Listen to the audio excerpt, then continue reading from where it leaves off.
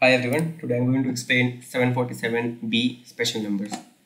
Let's call a positive number special if it can be written as a sum of different non-negative integers, non-negative powers of n. For example, if n equal to 4, then 17 can be written as 4 to the power 0 plus 4 to the power 2. So 17 would be a special number for n equal to 4.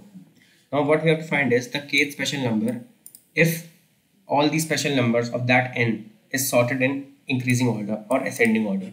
And we also have to take the modulo of by 10 to the power 9 plus 7 because the answer would be really large.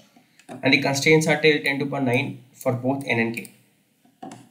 So first of all, let's take an example for n equals to 3 and check what's the pattern in this question. We just have to find a pattern in this question and then it will be a very easy question. So I've already written it here. For n equal to 3, I've written a few special numbers. So let's see.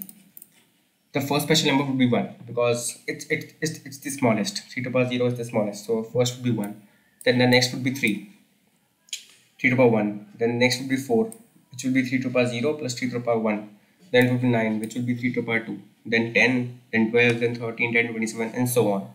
We only need this much to find the pattern. So I've just written this much. So these all are special numbers which are in ascending order. Now let's take a bit set with all the bits set to 0. And only make those bits 0, those bits set, that is 1, which are in the power of that n. For example, for 1, we'll make the 0th bit 1. Right, we have made the 0th bit 1. For the second example, we'll make only the first bit 1. We have to make the first bit 1. The 0th bit is the rightmost bit in binary terms, so that's why. And in the third example, we make the 0th bit and the first bit 1. So these both are 1. And we'll do it in each and every example. So so what we'll get by this is, if we convert these binary numbers into decimal, we'll get first 1, then 2, then 3, then 4, then 5, then 6, then 7, then 8, and so on. So what we'll see is the kth special number if we take k equal to 5, right? So the fifth number, it's the first, this is second, this is third, this is fourth, this is fifth. So 10th is the fifth special number for n equals to 3. And what is it? 3 to the power 0 plus 3 to the power 2.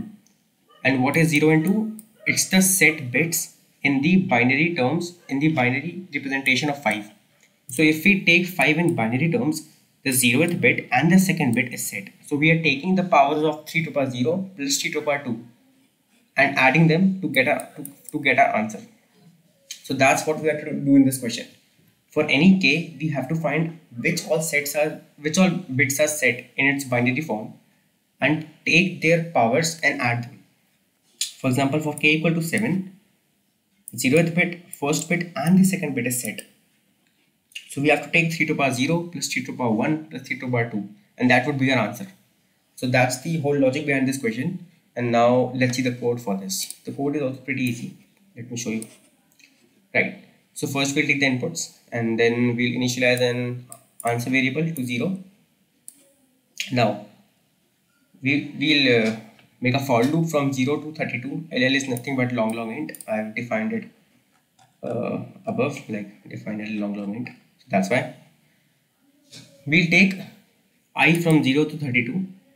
Why I've done that? Because we'll check all the 32 bits in the number.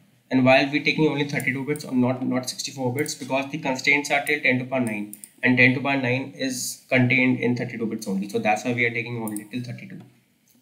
From 0 to 31, 32 bits we'll check. And we'll check if the ith bit is set or not. How we'll check that? One left operator I. What it'll do is that if we take one left operator 0, this will be 0 0 0 1. If we take one left operator 1, it will be 0 0 1 0. So we can check if, let's take for example 5, right? So the representation of 5 is 0 1 0 1. So 0 1 0 1. If we take AND of these two numbers, it will be not equal to 0 because these two are 1, right? So this will not be equal to 0. So our if statement will become true, and then we'll use binpov function. Binpov function is nothing but binomial binary exponentiation. I've used binary exponentiation to find the power of n to the power I, because we have to use that because the constraints are really large, and binary exponentiation is really useful for finding powers of large numbers. I'll attach a link of CP algorithm in the description, so you can check out and read it about it in detail. So then I'll add the powers of n to the power I. For 1, left shift 1. For I equal to 1, it will be 0, 0, 1, 0, and 5 is 0, 1, 0, 1. This will be 0 because this bit is 0 in I.